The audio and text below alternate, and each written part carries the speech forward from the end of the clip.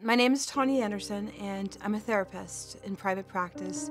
I help people improve the quality of their lives. I work with women, and I work with men too.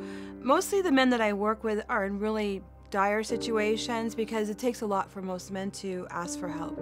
I think it's because they're the strong ones. They're the knight in shining armor. They're the ones who are supposed to protect us. So if they're supposed to protect us, then why they can't ask for help? Because what would that mean then? So it's hard for them to say, I need help. My lived experience with suicide was a culmination of events and years. It was just this one day when it was just too much.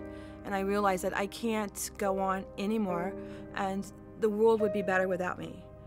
That kind of pain, you want to die, you can't even articulate it. So it's not like you can just say to somebody like, oh, I want to die. You don't. It's just this despondence that just settles in, and then you just start giving up. It was devastating to be 42 years old and think this is my life. I'm smart. I went to the Naval Academy. I'm educated. I've been all over the world, and I can't come up with a $500 rent. It's like crazy. And people are going to die. You can't feel that other people love you. You can't. I know I'm surrounded by love, but you don't feel it. I couldn't even breathe. I couldn't even sip water. Do you know what I mean? There's this dark emptiness inside of you.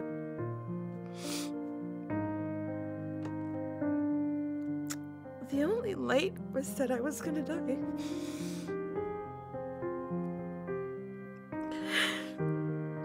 The only light was that I had something that I could control, something that could end all the pain and the suffering and the shame and the embarrassment. So that's what gave me that push to go out and get some roses and some chicken salad and make a ritualistic of getting ready to die.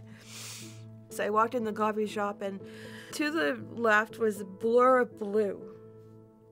It was just blue. And I remember the blue walking totally close into me. And it walked into my eyesight like this, and it was a man. It was a police officer. And he reached his hand out, and he shook my hand. And when I was telling you, he shook my hand, my whole body just became light, you know? And my vision kind of went like this, you know, like I could see just a little bit more. And I felt like, oh my God, somebody sees me. Somebody sees that I'm not okay. I'm not okay. Silently, all these years through this terrible time, I had been praying to God, asking God for help. I had been, you know, telling God my dreams about going around the world and helping people create schools and build schools and missions and things like this. And then he's telling me about his church. The police officer's telling me about his church and how they go around the world and they build schools and houses, and all of a sudden has touched me like it wasn't over. Like I still had things to do. I went on a mission trip down to the Dominican Republic, and we built 2 classrooms. So happy. I am so happy that that would not have happened if I was dead, you know. When you're kind to someone else, you don't know whose life you just may save. That's where people come in. That's where my practice comes in. Like, you know what? You can make it through this. You can do this. So say hello to that person in the elevator. You know, look them in the eyes and be kind when you're walking down the street. Kindness is very powerful. And they may not even say anything to you, but they go home and they go, oh, I'm not alone.